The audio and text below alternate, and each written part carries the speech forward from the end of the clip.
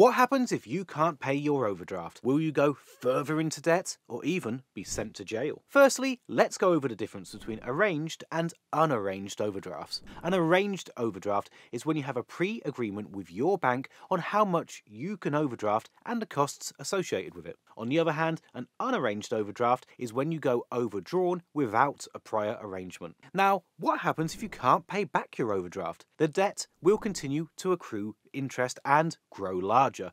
If you don't have an arranged overdraft, your bank will ask you to repay the money instantly. However, as of April 2020, the FCA has banned banks from charging unarranged overdraft fees, daily fees, or late fees. Banks have tried to make up for this loss by increasing the interest rate on their overdraft facilities, which can now reach up to 39.9%. If you don't pay back an unarranged overdraft, the debt will accrue interest, making it even harder to pay off. It's important to note that you cannot go to jail for not paying an overdraft debt. However, if the bank is unable to collect payments from you, they may sell your debt to a debt collection agency. They will chase you for payments and could threaten court action, which could lead to the use of bailiffs if you don't come to an arrangement to pay it. So, can you get out of paying your overdraft? The good news is that there are several ways to do this, and the best method for you will depend on your personal circumstances. It's highly recommended to receive free debt advice from a debt charity like Step Change or Citizens Advice. They can recommend debt solutions or strategies based on your circumstances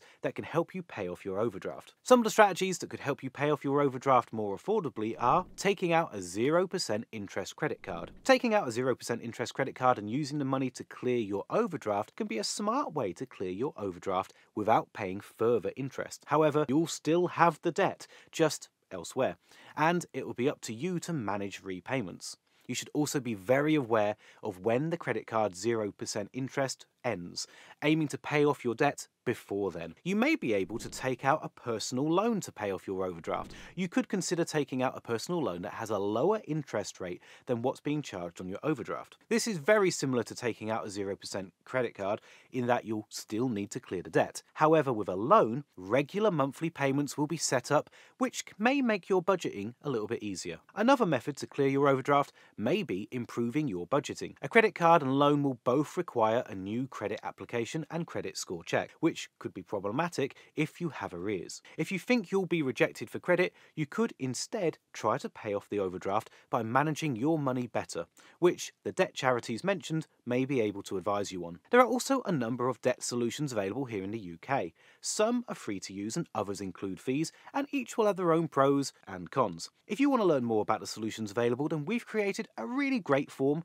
that you might be interested in checking out. Click the link in the description to get started and answer a few multiple choice questions like the total amount of your debt, how many people you owe, your living situation, and we'll connect you with one of our trusted partners so that you can find out more and take steps towards improving your financial situation.